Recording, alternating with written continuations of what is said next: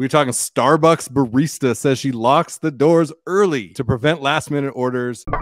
My whole thing is this. I didn't put the hours up on Google. The restaurant did. So if you put those out there, then great. That's when you close. Or if the kitchen closes 15 minutes before, you got a whole website. You've got social media. Put it out there. It's like, oh, no, we're closed. Yeah, but it says literally on every platform, fix it. Just think this whole thing of like, I've been there all day. I want to get out of here. Well, and don't work here. You know how many people work at a job and they're like, oh, I just want to get out of here. But you can't. I think it goes so much further. Be like, you know what? We're going to close in a couple of minutes, but you guys sit down. We'll take care of you. Those people will come back forever.